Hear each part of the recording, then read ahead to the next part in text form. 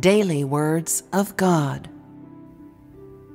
Have no misgivings about the trials of God. After receiving testimony from Job following the end of his trials, God resolved that he would gain a group, or more than a group, of people like Job. Yet he resolved to never again allow Satan to attack or abuse any other person using the means by which it had tempted, attacked, and abused Job, by betting with God. God did not permit Satan to ever again do such things to man, who is weak, foolish, and ignorant. It was enough that Satan had tempted Job. Not permitting Satan to abuse people howsoever it wishes is the mercy of God. For God, it was enough that Job had suffered the temptation and abuse of Satan. God did not permit Satan to ever again do such things, for the lives and everything of people who follow God are ruled and orchestrated by God, and Satan is not entitled to manipulate God's chosen ones at will. You should be clear about this point. God cares about man's weakness and understands his foolishness and ignorance. Although, in order that man could be completely saved, God has to hand him over to Satan. God is not willing to see man ever played with as a toy by Satan and abused by Satan, and he does not want to see man always suffering. Man was created by God, and it is perfectly justified that God rules and arranges everything of man. This is the responsibility of God and the authority by which God rules all things.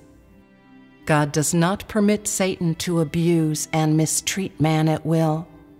He does not permit Satan to employ various means to lead man astray, and moreover, he does not permit Satan to intervene in God's sovereignty of man.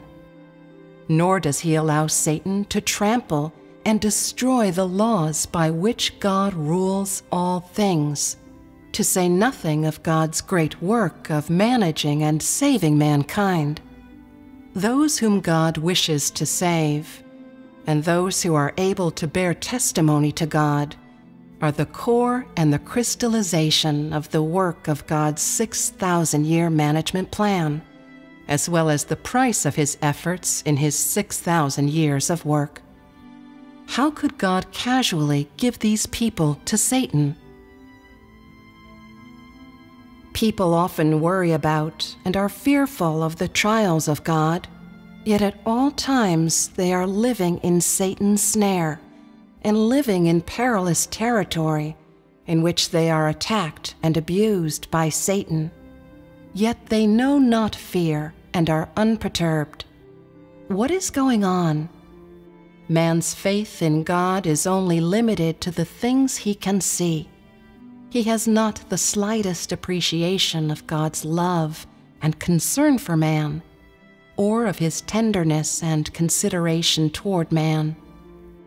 But for a little trepidation and fear about God's trials, judgment and chastisement, and majesty and wrath, man has not the slightest understanding of God's good intentions.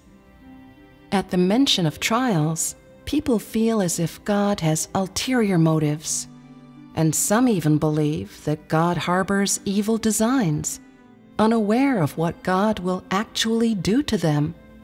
Thus, at the same time as crying out obedience to God's sovereignty and arrangements, they do all they can to resist and oppose God's sovereignty over man and arrangements for man, for they believe that if they are not careful, they will be misled by God, that if they don't keep a grip on their own fate, then all that they have could be taken by God, and their life could even be ended.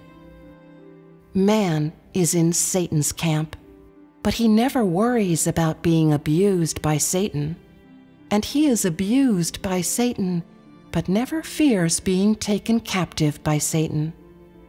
He keeps saying that he accepts God's salvation, yet has never trusted in God or believed that God will truly save man from the claws of Satan.